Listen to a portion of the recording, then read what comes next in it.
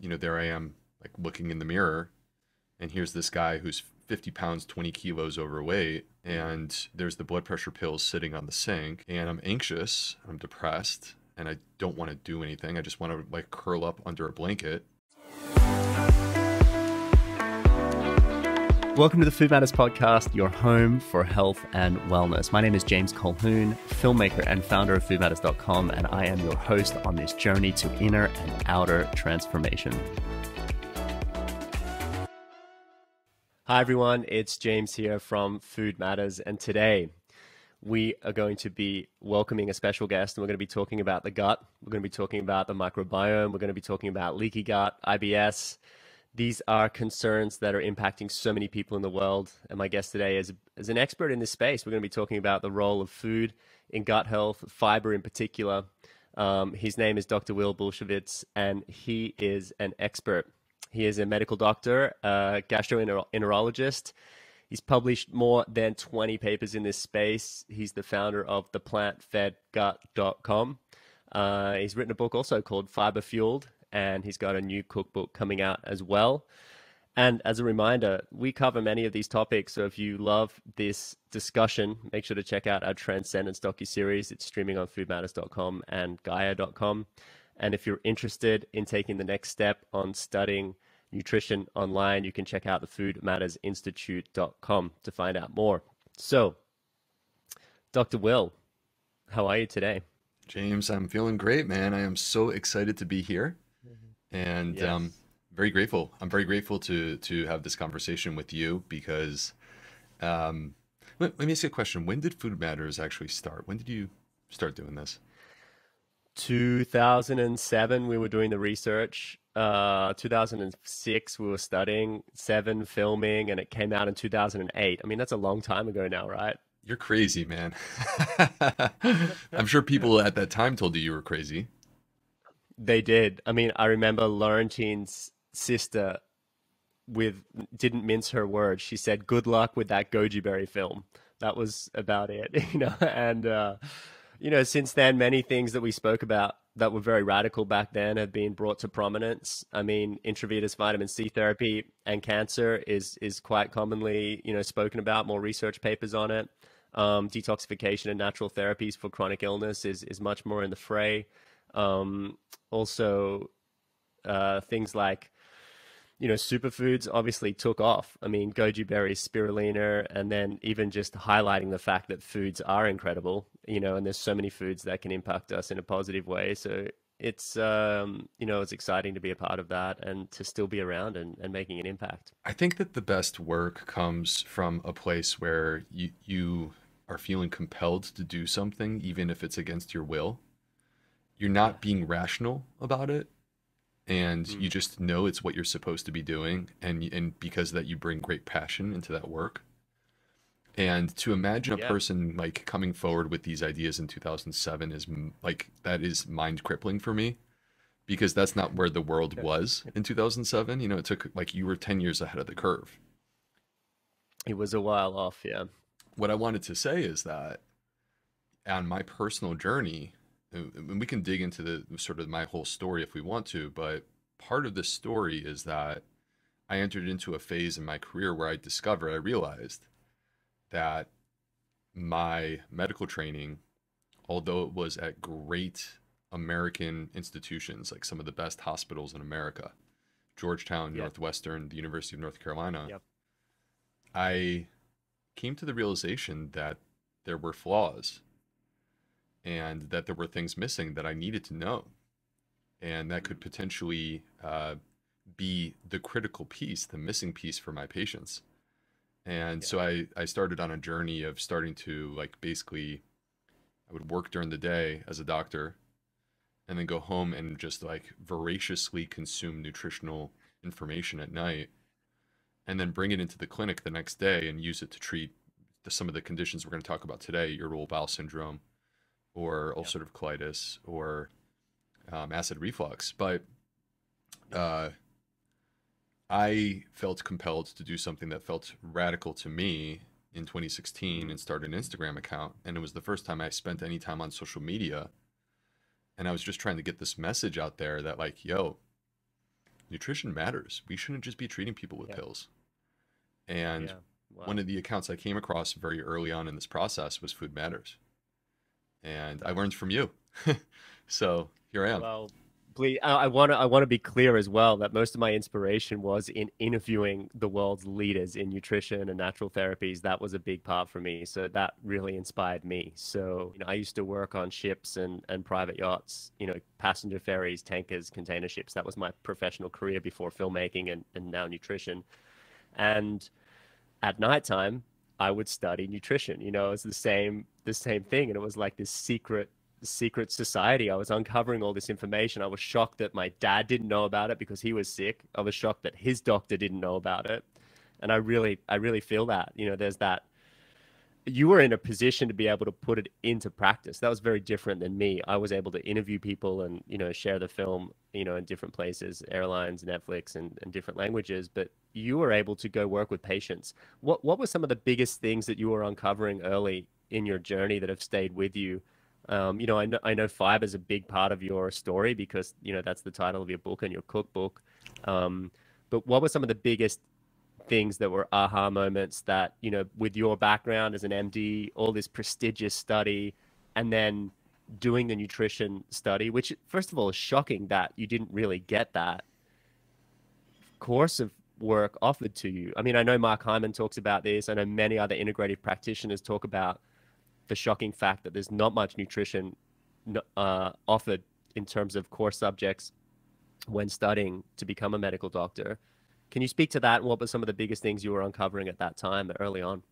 Well, not much. When you describe it as not much, believe it or not, you're actually overstating it. It's less than not much. Well, It's, yeah.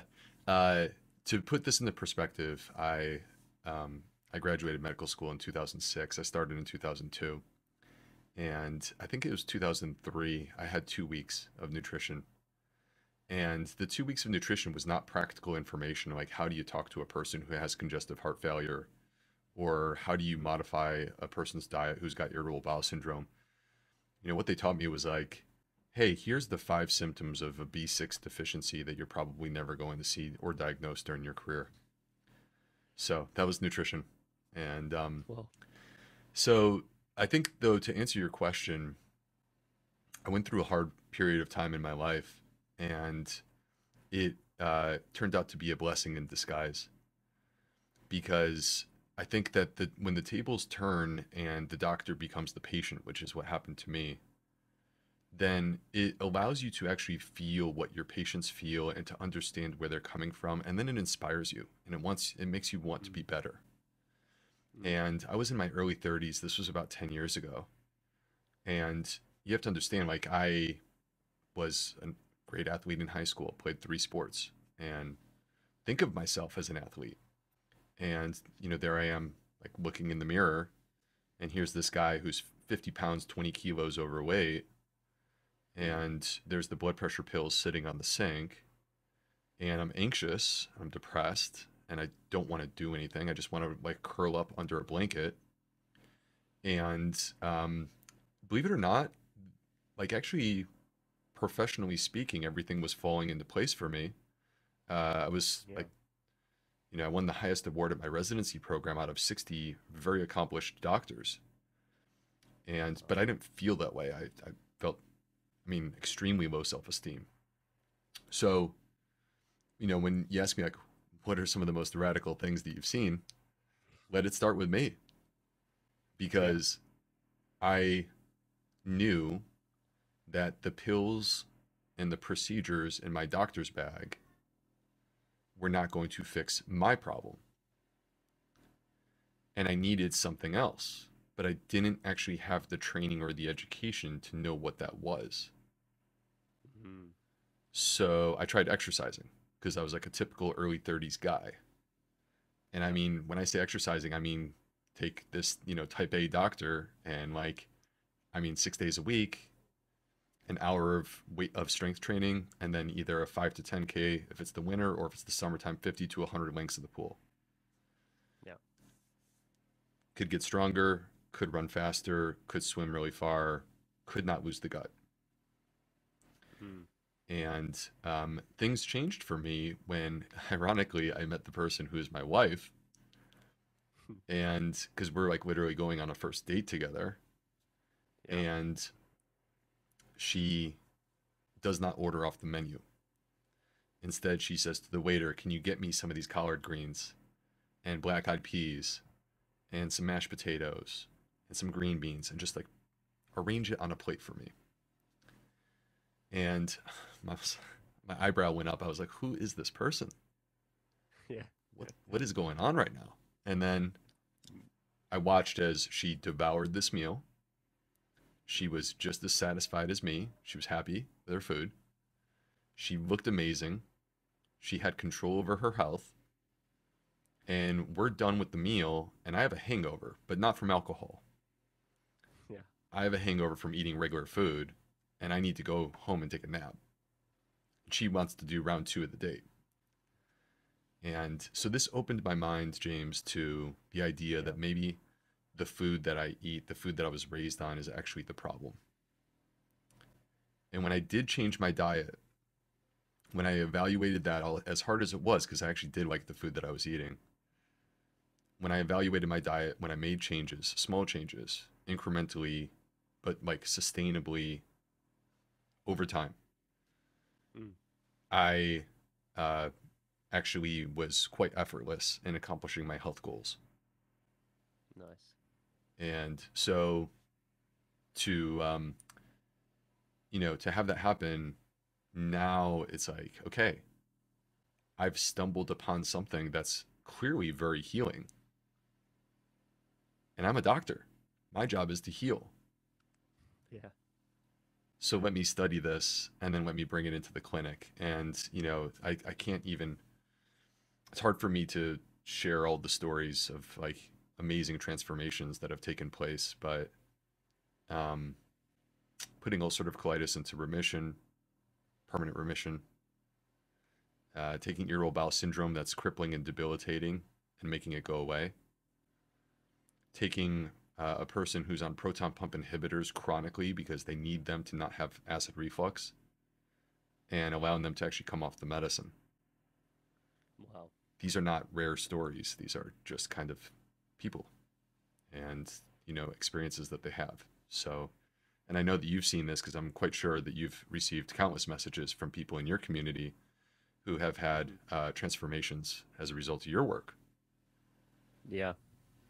Indeed. I mean, and I think I mean, first of all, what a powerful story, and what an angel to come into your life to offer you that gift. I think we underestimate the power of, signs and people in our lives. And, if I reflect back on my father's transformation, he was depressed, anxious, overweight, 50 pounds, on 6 different medications, and his doctor didn't mention anything about his diet.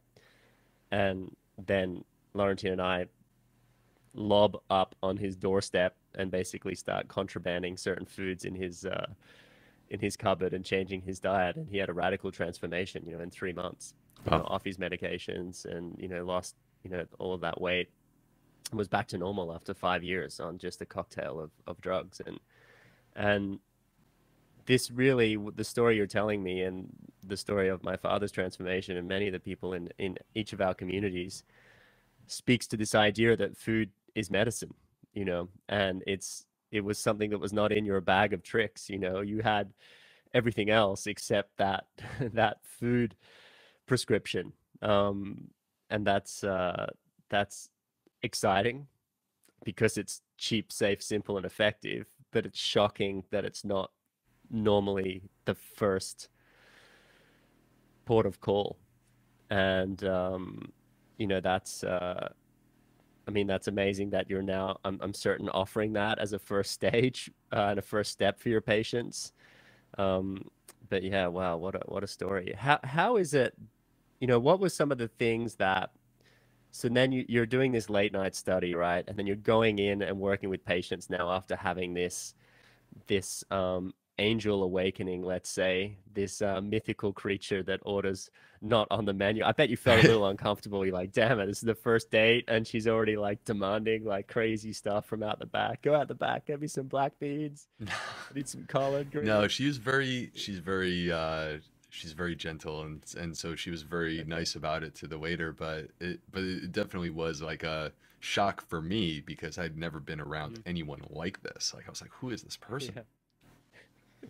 Yeah. I mean, I know that feeling, but I'm around those people all the time now, so it's sort of it's become normal. But Right.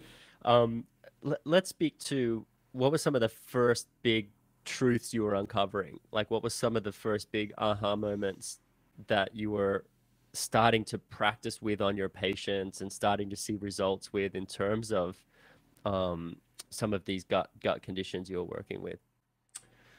Yeah, it's a great question. So, part of what's been happening in the world, in my world as a gastroenterologist, is a revolution is taking place. And, I think about, because I feel like I'm turning into my dad. I'm in my early 40s and I'm like now becoming a student of history. I'm reading history books and stuff, super nerdy. Mhm. And, and it's like kind of interesting to think about. It wasn't that long ago that like there was so many parts of the world that were just undiscovered Mm. and you could be an explorer and go there. And now it's not that it's parts of the world that are undiscovered, it's that there's like science that is being discovered that is transformative. And in this particular case, in my space as a gastroenterologist, like I deal with digestive issues. Well, our digestion is reliant on our gut microbiome. And if you think about this sort of analogy of an explorer, prior to 2005, 2006, we knew basically nothing about these microbes. And frankly, we Yeah. didn't really think that we should care because they make poop and they smell funny.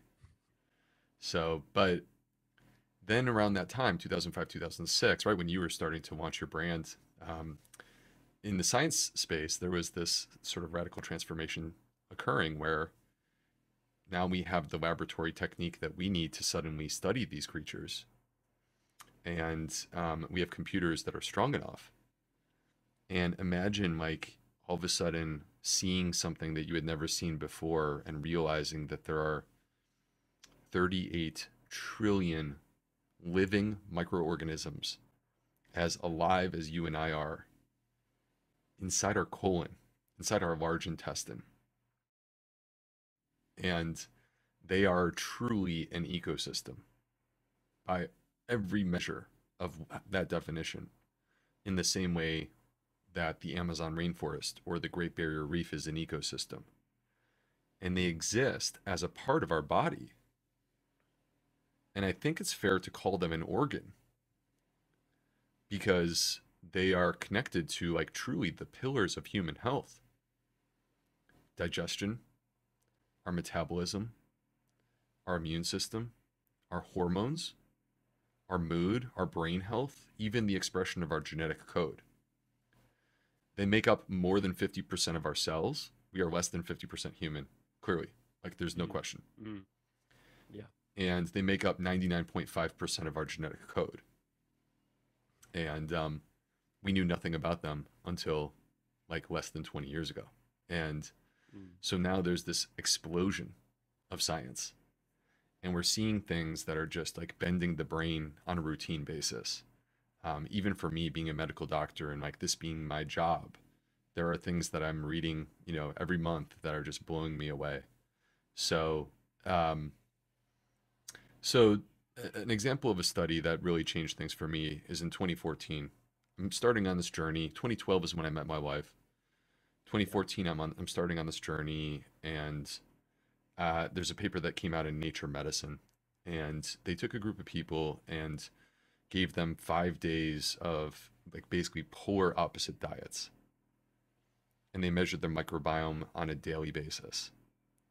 And these polar opposite diets, like you have to understand, this is not this is 2014. There were no diet wars, or if there were, They were on Well, there was Facebook. some. I mean, we were coming out of the 80s, which was the the low fat, diet, and then we were all into artificial like margarines and sweeteners. So we were doing something at least, but there But was less diet wars. I get it. It yeah, wasn't like paleo versus like, lacto ovo vegetarian or raw food or vegan. Yeah, I get exactly. it. It wasn't vegan versus carnivore, which is what we currently got, Yeah, right? yeah, So, exactly. but the polar opposite diets that they chose were vegan versus carnivore because you can't get more extreme than that. And Yeah. so 5 days of completely plant based versus 5 days of completely animal based meat, dairy, and eggs. Hmm.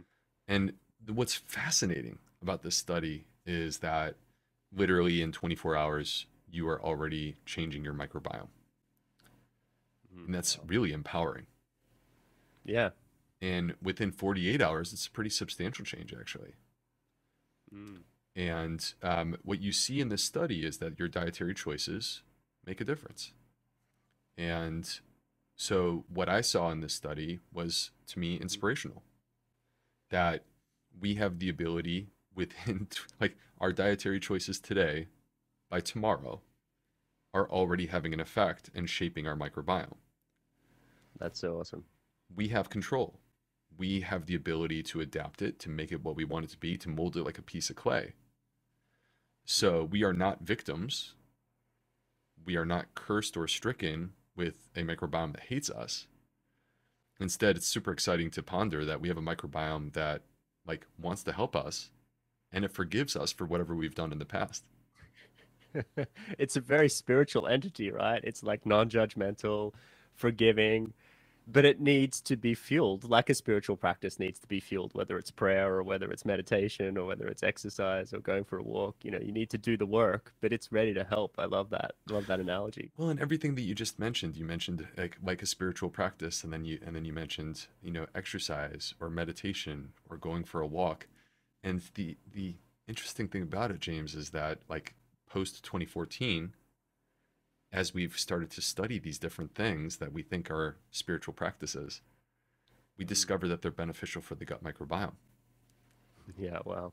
And that this is more than just food. I would be remiss to come here and pretend that the only thing that matters is your nutrition. Your Mm. nutrition does matter. But actually, you asked me a few moments ago about like crazy stories. So let me share one real quick that just happened recently, Great. where I had a patient who she has ulcerative colitis, young woman, single, wishes she could date, has diarrhea around the clock. It Mm. destroys her life. She wakes up in the middle of the night to go. She can't get a good night's rest. And ulcerative colitis, for those who haven't heard of this before, it's an inflammatory bowel disease. It's your immune system is actually attacking your microbiome. And so, anyway, James, like I'd been taking care of her for 2 years, and this was recently. I'm pulling out my tricks. Like I'm doing Mm. everything that I got. I'm doing the same things I talk about in my books, Yeah. and she's not getting better. And it was quite humbling. And then one day recently, she comes in, and I'm like getting ready to go in the room, and I'm like, okay, I have to brace myself here because it's Yeah. frustrating because we're both trying really hard, but we're not making progress. Yeah. Walk in, she looks different. She's glowing. She has a smile on her face. I sit down. She says to me, Dr. B, I feel like myself again. I'm actually like back to feeling like myself again. And so her ulcerative colitis had gone into remission. It was like she didn't have it. And I asked her, what happened? Like, what changed? Because I had changed her diet, but it didn't work. Mm. And she says to me, I was in a job where I despised going to work on a daily basis. And I would go, and my boss would verbally berate me and embarrass me in front of my peers. And it was really hard for me to do it, but I finally got the audacity to leave that job. And I found a new job, and they treat me with respect. And so she exemplifies that we are so much more than the food that goes into our mouth. We like our food matters. There is no question about that. But we can do everything right. We can eat everything right. We can exercise and sleep and meditate. And we actually are far more complicated, and we have to look at the whole human. And in this case, when you look at the whole human, you discover that what was holding her back was this sort of micro trauma that existed on a daily basis that she would walk back into like she's walking into a war zone. Mm-hmm. Wow. I guess, that's an incredible story. And I just know that what really cracked me open was, speaking with these experts like Bruce Lipton, sorry, and then Joe Dispenza, and the power of the mind, and hearing this story, just the toxic work environment, the toxic relationships, the toxic situations that people find themselves in, the body just is screaming out and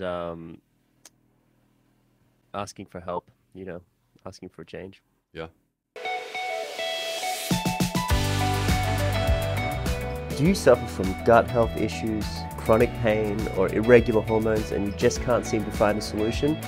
You're not alone. If you're listening to this podcast, you most likely value your health, feeling good, and want to be able to take the best care of yourself and your loved ones. And why shouldn't you? At Food Matters, we believe that your body is worthy of good care and that no one is more suitably qualified to care for it than you. This is why we have created a world-class nutrition program designed to help you transform lives, including your own. It's called the Food Matters Nutrition Certification Program. Studying nutrition changed my life. It helped me cut through the confusion of paleo, veganism, plant-based, intermittent fasting, and more to experience lasting energy, vitality, and improved immunity. In the Food Matters Nutrition Certification Program, we've assembled the greatest minds, independent from big business interests, to share with you the most trusted research on nutrition and healing, including David Wolf, Dr. Mark Hyman, Andrew Saul, Krista Recchio, Dr. Libby Weaver, Dr. Alejandro Gunga, and many more. So if you want to understand how to heal your own gut, balance your hormones, reduce inflammation and chronic pain in your body, then head over to foodmatters.com/study to learn more and join the waitlist to be the first to know when enrollment opens again. You will not regret this investment in your health. So, up the top of this talk, your personal story, you spoke about how, you were suffering with depression and anxiety and, wanted to curl up into a ball. And, I know of this type of experience personally. And I'm sure everyone's struggled with this at some point in their life, but to have it become chronic where it's long-term can be really challenging. And for my father, I call it BOMAPS, which is probably a medical term you've never heard of because I came up with it. And it's called burnt out middle-aged professional syndrome. And, it's like you said, everything was going right in your career and you were not well, and I feel like a lot of people will resonate with that. And so, when we let's come back to the food for a little bit now. What were some of the foods that you first started introducing and that you've come to, to realize have the biggest impact? Like you spoke about this study of okay, there's plant-based versus paleo, and I'm a very sort of non-dogmatic type person. I think different diets, different people, different stages of life, different conditions can all have certain impacts. And then there's always the honeymoon effect. When people have a radical change in their diet, they always feel better for a period of time. So there's all of that. But in general, there's principles when it comes to the gut and the microbiome I'm certain that you've discovered. Can we speak to what are some of the core principles that relate to just about everybody? Obviously, we can't speak to individual specific people that are going through multi-systemic illnesses on this call, but what are some of the core principles that you've uncovered around foods to eat and avoid? And I'm glad you're framing it that way because context matters for all of us. And so our individual context does inform these conversations. And we all have our own personal starting point and we all have our own personal journey and we have to find what works for us. And I celebrate people who have the audacity to change their diet regardless of the diet that they choose. But what I do want to do though is not, I agree, I don't want to be dogmatic about it. I actually think there's many different forms of healthy diet, not necessarily the one that worked for me. So, but I do want to help to guide people using scientific principles that you can apply to your own life and find something that works. So, what I did was, I'll just tell you the first change that I made, and then I started to double and triple down on this, and I'll explain why. Mhm.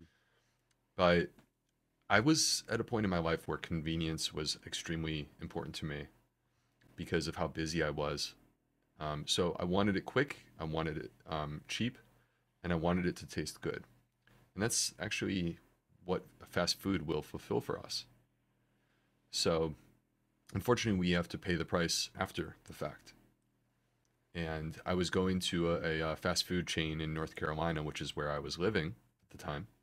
And for $4, I could get a double cheeseburger with bacon on it, a chili cheese dog, French fries, a beverage. I would get a Diet Coke. At least that doesn't have any calories.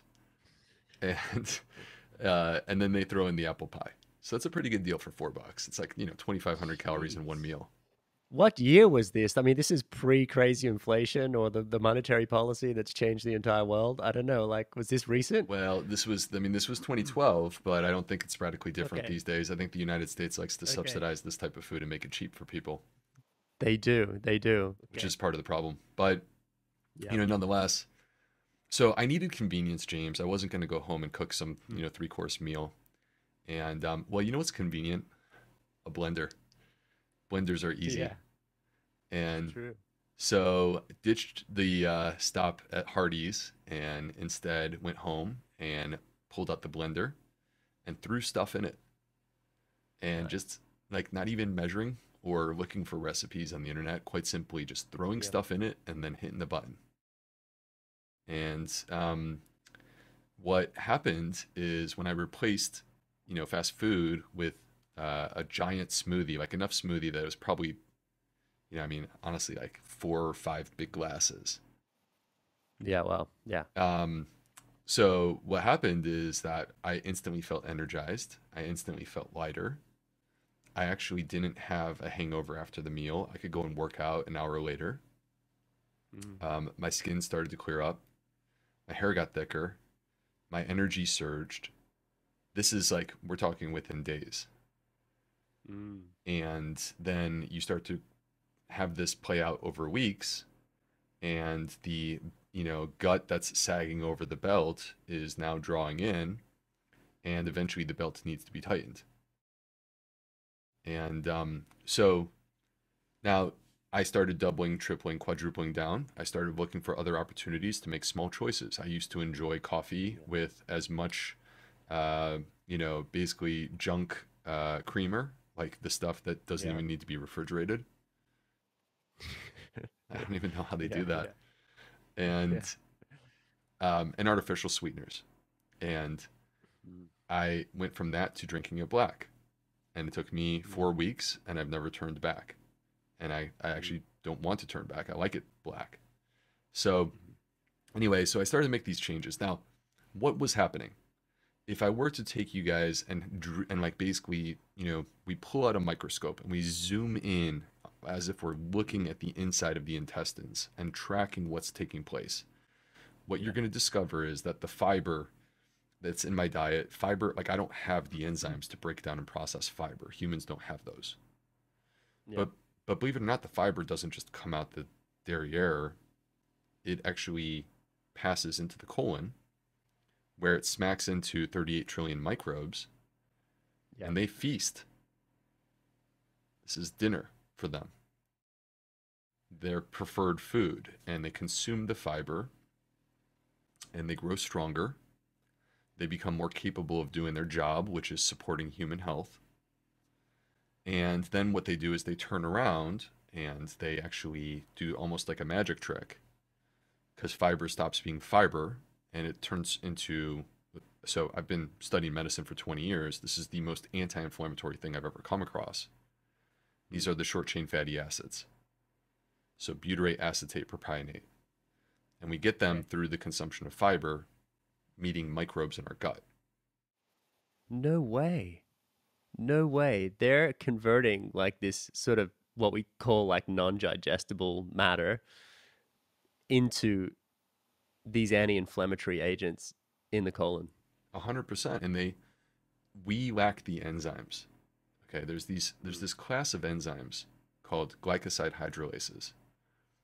I'm a big guy, like 2 meters tall, and uh, I have, as big as I am, 17 of these enzymes. That is a pathetically small number. Yeah. There are single cellular bacteria that have hundreds of these enzymes. And if you take the collective pool, because our gut microbiome is not about actually the individual microbes, it's about how they work as a team. Mm. And you take this pool and you look at what are they capable of doing. Our estimate is that they have 60,000 of these enzymes, Wow. unique enzymes that they can use to basically transform our food. So Yeah. it's quite interesting, James. You know, this actually goes beyond fiber. Hmm. Many people speak about the health benefits of polyphenols. Hmm. You'll hear, you know, for example, David Sinclair, who is a longevity expert at Harvard, talk about resveratrol, Yeah. which we find in red wine. Well, Hmm. first of all, resveratrol you'll find in many places. You can find it in That's right. grapes and actually peanuts, Yeah. believe it or not. Um, but what people need to understand is that resveratrol, if we didn't have a microbiome, would be very close to worthless. And it's actually the microbiome, just like in activating the short chain fatty acids, it's the Mhm. microbiome activating the polyphenols as well, including resveratrol. Wow. So they are key players in not just digesting food, but actually in creating access to some of the most anti-inflammatory compounds that our body thrives on. And it comes from these Mm. microbes. Wow. So one thing, look, I'm just piecing this all together now. You're essentially saying, we're feeding our cells, but as importantly, we need to be feeding our bacteria. We need to be providing them with matter to thrive. You know, essentially fiber is what you're saying is their food, and you know, that's a beautiful statement, and then people go, well, what types of fiber and where do you get fiber? Well, I know that there's practically no fiber in animal products, and there's plenty of fiber in plant-based products. And there's different types of fiber, soluble fiber, etc. And then there's also this talk about like prebiotics, which is sort of like a type of inulins and fibers as well. Can you break this down for people, and how can they make it practical? Is it just like put lots of things in a blender and drink it, or eat lots more plant foods, or is there more specifics around this? So you can put things in a blender. That's one simple way to approach this. And I kind of stumbled into something there, not really knowing Yeah. any of the science. That frankly, none of the science had been published in 2012. Mm. But uh, the gut microbiome. So I'm gonna look. I'm already out of the closet here. You guys know I'm a nerd. So I'm gonna get a little nerdy, but then I want to come back to simple take-home points that any person can apply to their life. That like, Hmm. regardless of whether you love the nerdy part or not, you just do this, and your gut will be healthier as a result. So, what I wanted to say is that let me sort of describe what these short chain fatty acids do. First of all, James, many people have heard of the expression leaky gut. All Hmm. right, so leaky gut is actually an appropriate term because what's happened is that the lining of the intestines has like basically there are holes that exist in that gut barrier, and now things can basically sneak into the bloodstream, toxins that are not supposed to be there. And there's sort of if you break it down, there's three things that take place when a person has leaky gut. By the way, the medical term that I would use is dysbiosis, but we're talking about the same thing. Hmm. Yep. So the three things are less good guy bacteria, Hmm. more bad guy bacteria, the inflammatory guys, Yeah. and breaking open of the gut barrier with the breakdown of what we call tight junction proteins. Hmm. If you want to fix leaky gut, people like want to know, how do you fix it? Short chain fatty acids fix it. Wow. They increase the growth of the good bacteria. Hmm. They directly suppress the bad guys. I'm talking about like Salmonella, Shigella, E. coli. And actually, they fix the tight junction proteins. In the United States, colorectal cancer is the #2 cause of cancer death. There are multiple mechanisms by which short chain fatty acids actually suppress and can eliminate cancer cells. Wow. Our immune system, we have seen the epidemics of autoimmune diseases, allergic diseases. Short chain fatty acids help to shape the immune system so that they don't become confused. 70% of your immune system is in your gut. Hmm. We've seen the metabolic issues that exist: obesity, diabetes, high blood pressure, high cholesterol. All 4 of these things can be addressed and improved with short chain fatty acids. We could keep going. There's a number of different ways, but Wow. they spread throughout the entire body. They go to the brain. Your brain Yeah. has a barrier, just like your gut. We call it the blood-brain barrier. Mhm. The tight junction proteins are there too. Mm. And there are people who complain of brain fog, and their doctor rolls their eyes and goes, "That's not real." Wow. Is that like leaky brain now? Leaky brain syndrome. Oh my God, I'm getting it. This is And these short insane. chain fatty acids travel from the gut, enter the bloodstream, and go through the blood to, Pass through the blood-brain barrier. to the blood-brain barrier, where they can fix the tight junction proteins there. Jeez. Okay.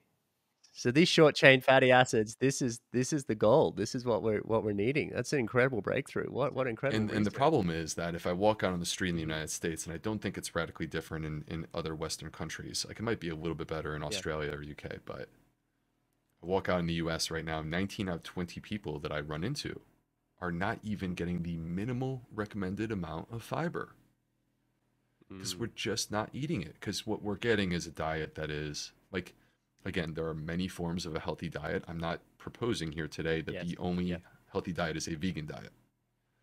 Mm. But what I'm saying is that our current diet, which is 10% plants, which is the Mm. part that has fiber, Is that really the current statistics, really, in the standard American diet is 10% because we are plants? 60% ultra processed. Okay. So ultra processed would include some plant material, but it's just ultra processed food, right? It's like, soy lecithin and like, you know, highly refined grain products or yeah, okay. Yeah. And Yeah. I get kind of pissed because when they like slap the label plant based onto it, it makes it sound like Mm. it's healthy food. That's bullshit. Sorry for my Yeah. language. Yeah. You can edit that out if you No, need no, to. it's good. Oh, it's basically you just said your last name, so it's okay. Yeah, that's all I was saying. Bulsiewicz. Yeah. Yeah. Um, and and in the US, 30% of our diet is animal products. Now look, again, like Yeah. I Yeah. just think that it's unbalanced. And Hmm. so so I think that this is one of the keys. Now you mentioned before prebiotics. So let's define these terms Hmm. because I think it's important. Um, Many people have heard of probiotics. Those are bacteria that have been shown to have benefits for human health. They're good bacteria. They have to be good. Yeah. Yeah. We have those living inside of us. Yeah. I mean, we can certainly take a capsule, and there are people who definitely get a benefit from that. There's no doubt. Hmm. Hmm. But we have probiotics living inside of us. We just need to feed them. Mm. Yeah. And their food are the prebiotics. And prebiotic basically means any sort of nutritional item that will modify the gut microbiome and result in better human health. Mm. Now, there are 3 main types of prebiotics that everyone needs to know: fiber, resistant starches, which basically is fiber. I mean, it's essentially the Yeah. same Yeah. thing. Yeah. And then finally, polyphenols. Hmm. Um, so these three things, this is the nourishment, this is the fuel for your microbiome. Wow. All three come from plants. Totally. So when we're only 10% of our calories from plants, and like, by the way, the number one plant in that 10% is French fries. Come on. Which is like doused in like, you know, yeah, rancid Right. fat. Exactly. So, Yeah, ridiculous. um, so when we're frankly just not consuming these things, we're starving these bugs. Now, when you do feed them, there's this formula, James, that I think is really cool, and I think when people hear this, they're going to know more than their doctor does. Mhm. Prebiotics, all right, what I was just talking about, we can call it fiber, Yes, but yes. prebiotics Yes. plus Yes. probiotics Uh-huh. equals postbiotics. Basically, what I just said is when fiber comes into contact with your gut microbes, you are producing short chain fatty acids. And Okay. those are the postbiotics. And at the end of the day, it's not the fiber and it's not the microbes. It's what the microbes create from the fiber. That's what matters. Wow. Wow. Okay, this is so huge. And I'm just processing it right now because, I mean, in the West and in the health circles, we've become, conditioned to, okay, well, we understand what like medium chain triglycerides are and lauric acid from coconut oil and all these things, but nobody's talking about short chain fatty acids. This is big. So thank you. And then nobody's really explaining this process that we need to feed them, and it's not them that is the result. It's, you know, what they create that is what is so powerful. So they're like little soldiers working for us. It's so Or beautiful. you could think of it as you send the ingredients and they're the chefs and they're going to make a delicious Mm. meal. Yeah, I love Now, it. Love it. you mentioned before, so I just want to, because I think, you were kind of priming me for this, perhaps. Hmm. You mentioned that there's different types of fiber. This is an important point because the person at home who's listening to us is thinking right now, oh, I need more fiber. But I want you to understand that actually this goes beyond just counting grams.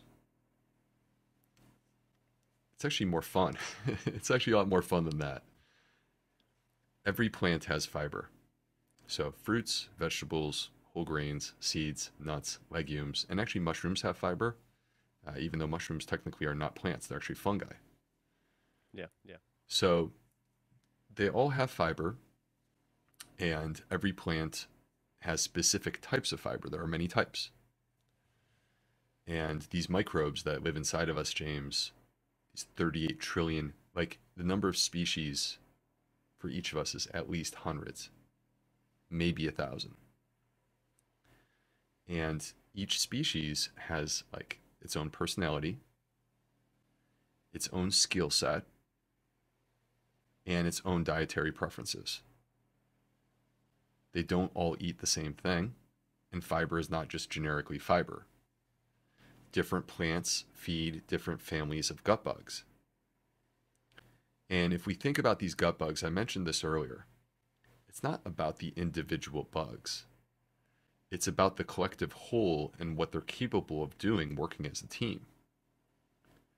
So when we think about like Avengers Endgame, all right, if it's just Spider-Man, he's going to get his butt kicked. Like, that's not Yeah, enough. yeah. No, no. And if you give me 10 Spider-Mans, 10 spider people, well, that's not Quite a enough few other either, people. right? Yeah, Because yeah. their skill sets overlap and it's like they're all the same. Mm, mm. Sometimes you need Thor, sometimes you need Iron Man, sometimes you need the Hulk. Yeah. And that's our gut microbiome. They're all coming together and collectively they are stronger because they each have unique skills. So what we want is we want to feed all of them. And this has actually been proven, James, through study after study, like literally hundreds of studies at this point, where Hmm. Hmm. when we look at disease, when disease shows up, like some of the things we've been talking about today, irritable bowel syndrome, Crohn's disease, ulcerative colitis, but also Yep. metabolic diseases, diabetes, obesity, or autoimmune diseases. Go down the line. Literally every autoimmune disease, you will find injury to the Yep. gut microbiome and leaky gut. Yeah. Yeah. When we look at what's happening under the hood, you discover that the gut microbiome has a loss of diversity. You're basically taking the Avengers and removing half the team, and now they're struggling to keep up.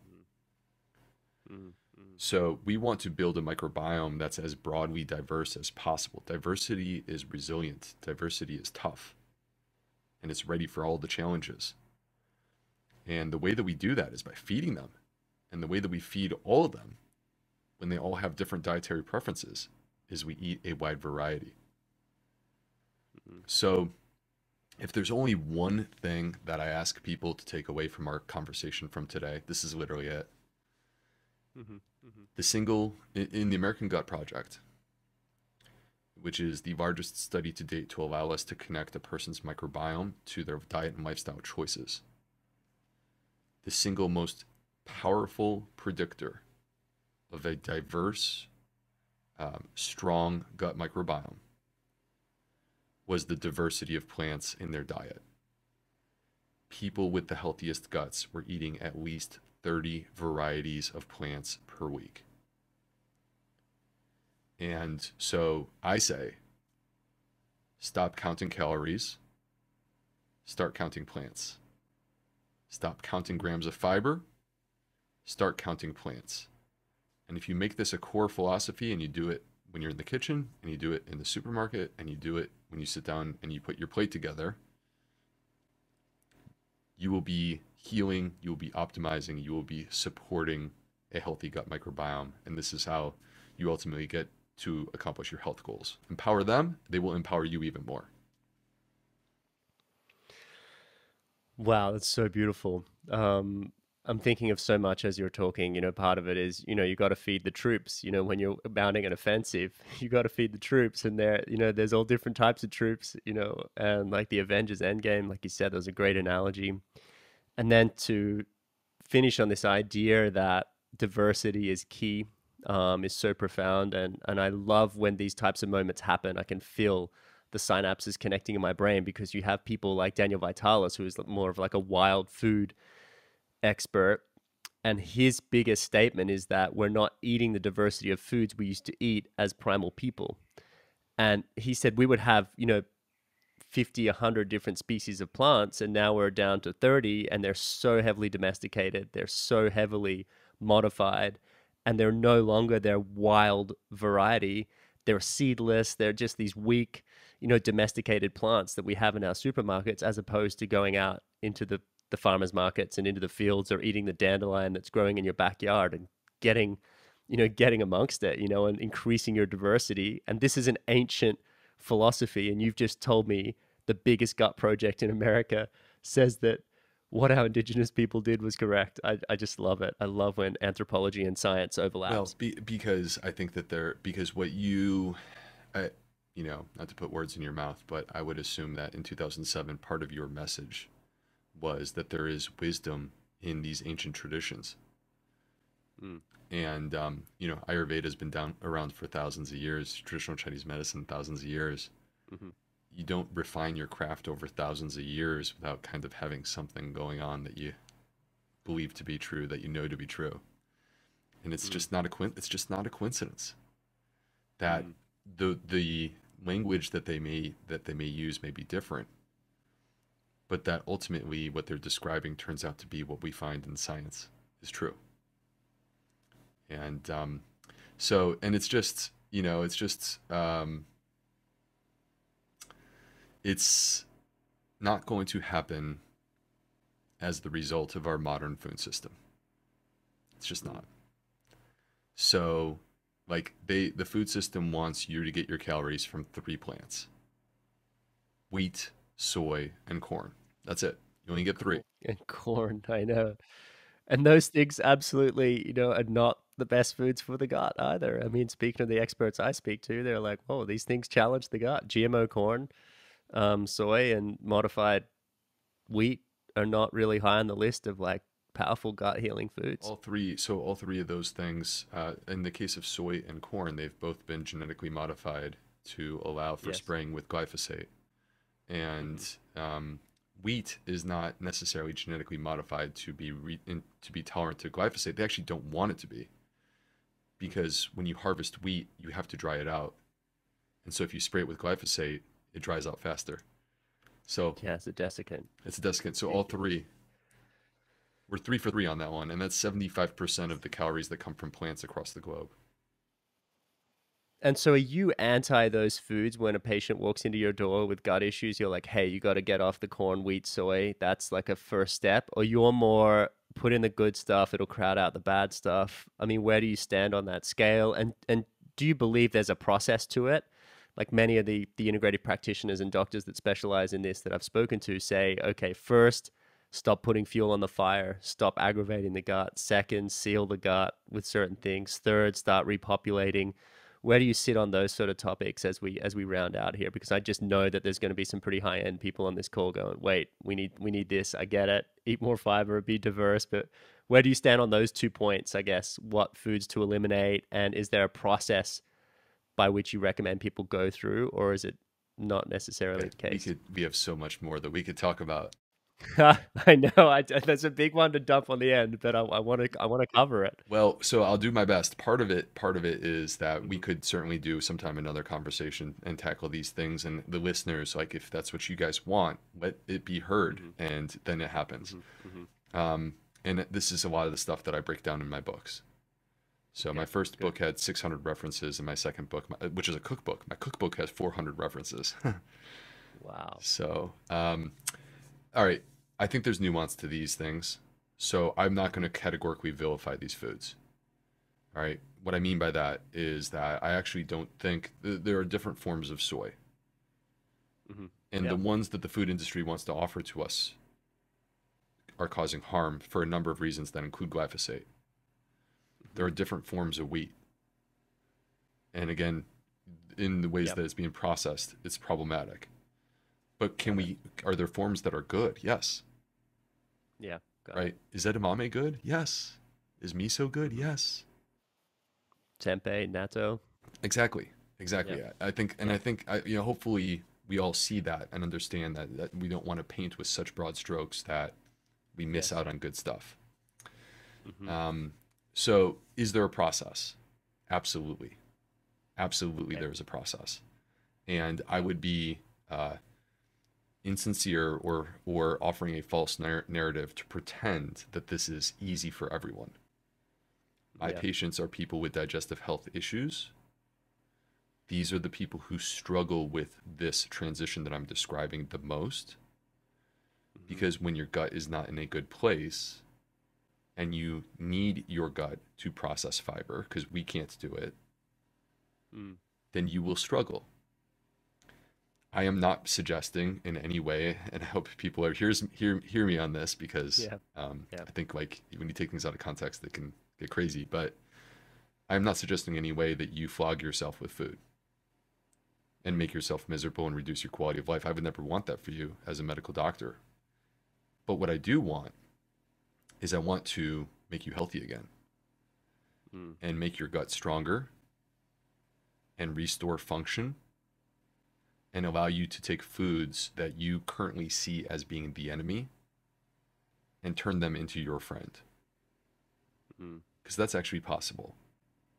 Nice. And that is so it actually is a nice transition to the end of the show, because my first book, Fiber Fueled. So Fiber Fueled came out in 2020. It was a New York Times bestseller, and it has sold about 200,000 copies so far. Wow. And Congratulations. That's thank amazing. you. And it was my passion project, and Hmm. it was me saying to the world, "Yo, like, why are we not talking about short chain fatty acids? Mm. When 19 out of 20 people are fiber deficient, why is this not on the news every night? Mm. Um, let me show you this revolution in science that's taking place literally right now in my world as a gastroenterologist. Let me show this to you. And you can apply what I'm teaching you to your own life to empower yourself to better health. That's what Fiber Fueled was. But there's unfinished business, and you're bringing it up. You're kind of pointing this out at the end of the show, and it's a valid point. There were people that would reach out. There were people who would reach out to me through the internet, or they would come and see me in the office, and they would say to me, Dr. B, I actually believe you, and I want to eat the way that you're describing, but I am struggling with this, and I don't feel well. And so I needed to create a way to help people overcome food intolerances. To understand, because this is actually like, if you take a group of people that have leaky gut or irritable bowel syndrome, almost all of them have food intolerances. Absolutely. Even more than normal, because the food's responding to so many of those particles that are leaking into the bloodstream. So exactly. Big time. So we need to, so I have, hopefully during this hour, I've convinced you that these short chain fatty acids can be part of the solution. And that's enough of a starting point to say that we want fiber to be on board. But how do we bring it on board? And that's a very big part of what I teach in the Fiber Fueled cookbook, where I give a complete breakdown of food intolerances. I actually have 2 recipe-based food intolerance protocols, one for FODMAP intolerance and one for histamine intolerance. Okay. And then the last thing is I teach people how to ferment and make sourdough and sprout. And these are different tools that you can apply. I mean, basically, I want to empower the individual with the tools that they need to take back their gut health, overcome food intolerances, and basically thrive. Nice. I love it. Amazing. Maybe we need a follow-up call, because I'm seeing there's also a picture of artichokes in the background, and I think about low FODMAP, and there's like so many questions around that. And that's brilliant work that you're doing, that cookbook. And I encourage people to go check out Dr. B's website, theplantfedgut.com. You'll find everything you need to find there. I'm so proud of you and excited for you being the what do we call this guy? You're this explorer, right? Of a lost world, and it's this lost world inside of us.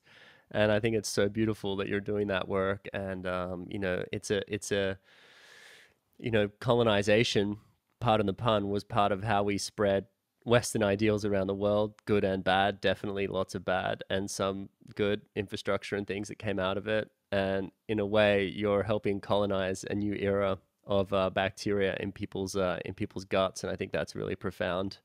And you're doing it not as a nation state or not as a spreading a particular power, but you're doing it to help people liberate themselves from pain and suffering. I think that's a really beautiful mission. So thank you so much, Dr. B, for your time today, and for the research that you're doing, and for enlightening the world with these topics. And keep reporting back, and maybe we should organize a follow-up call, because I've really enjoyed what we've covered today. It's been really profound. Thank you so much. I do appreciate you having me on, James, and I thank you for the inspiration that you gave me in my personal journey towards becoming this person that I am today, where 6 years ago, a couple hundred followers. Who would have thought that you and I would be having this conversation after writing 2 books?